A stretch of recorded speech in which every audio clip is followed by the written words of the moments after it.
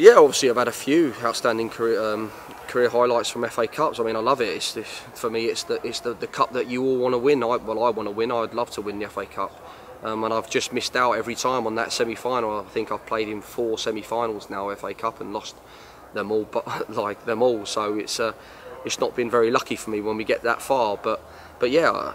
I think it's the biggest cup in the world in my eyes, because when you're born and bred and you're watching the FA Cup on the telly as a child and you're like, I want to win that, I want to lift that cup as a player or as a manager, I'd love to do it.